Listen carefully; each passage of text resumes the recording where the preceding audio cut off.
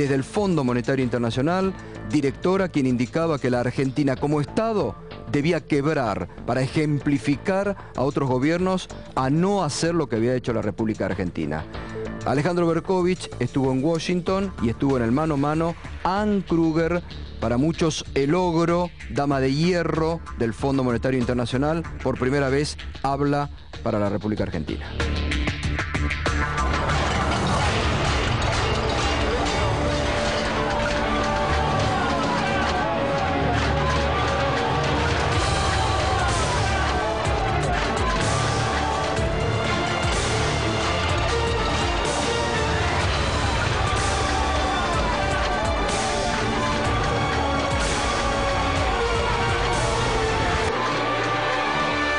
Anne Krueger, la dama de hierro, la que protagonizó las negociaciones de último momento en 2001, antes del colapso de la convertibilidad y antes de la peor crisis que haya vivido la Argentina.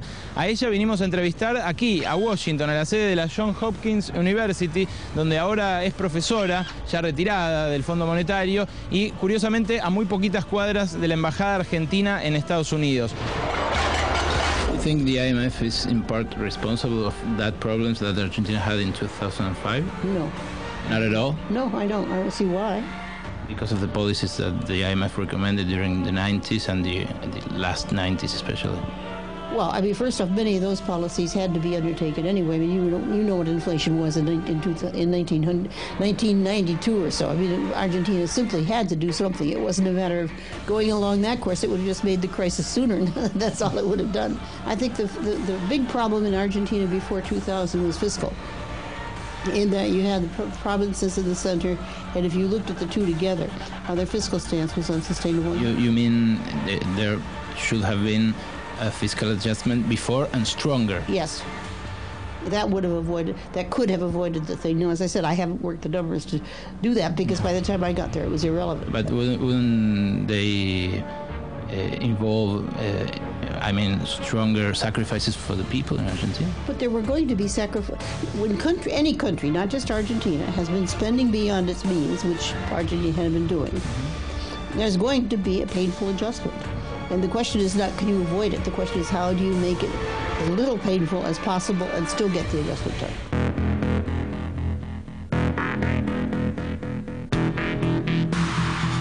Bueno, la primera parte, hay más de Anne Krueger. The responsibility of De la Rúa, Cavallo, and the other officials that you met in office. Well, I joined the fund right in the middle of the mess, not at the beginning. But I think it was probably already true that Argentina really had to do something. And I think there was a big delay from maybe sometime during, let's say, the second half of 2001, when it was clear something would have to give until something did change that maybe had a cost. But I don't know whose fault it was, and maybe I'm not even right. The authorities kept, they stick to the convertibility, to the 101 peso peg to the dollar. And the IMF, instead of recommending doing anything else or something else, they just kept lending money to sustain convertibility. I'm not sure, first off, that's true. I think there were a lot of discussions that took place behind the scenes. And it was the Argentine authorities to continue with convertibility.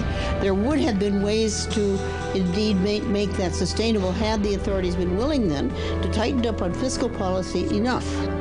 But that's what didn't happen.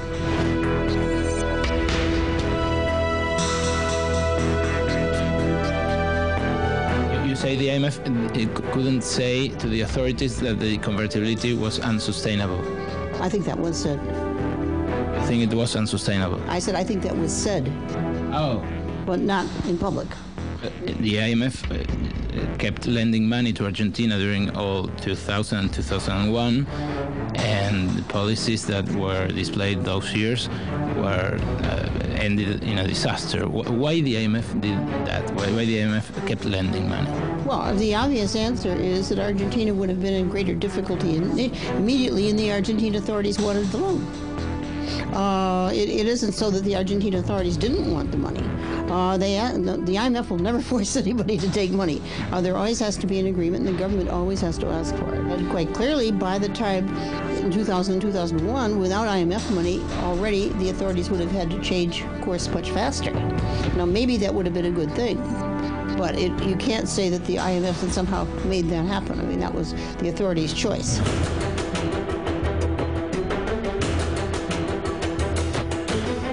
last years, Argentina has grown more than in those years, and not following the IMF policies. Well, first off, Argentina shrank 20% between about 1998 and 2003 or 4, whichever is right year. So a 20% drop in GDP, the real question is, do you call it growth when you just come back to where you were?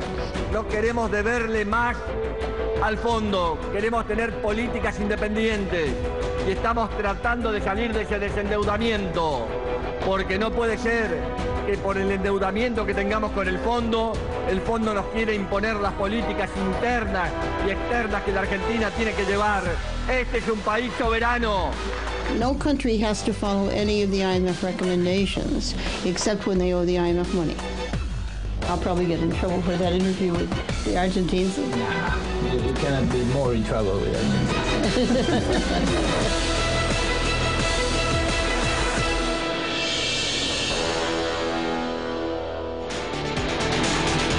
Bueno, Berco, vamos a una síntesis, ¿te parece? Una frase muy fuerte, Gato, Sí. la que dice: hubo gestiones secretas, advertencias secretas al gobierno argentino de que la convertibilidad no se podía sostener. Y le preguntamos, ¿cuándo? Desde 1998. Y sin embargo, le siguieron prestando, no solamente a lo que quedaba del gobierno de Menem, sino a toda la administración de la Rúa.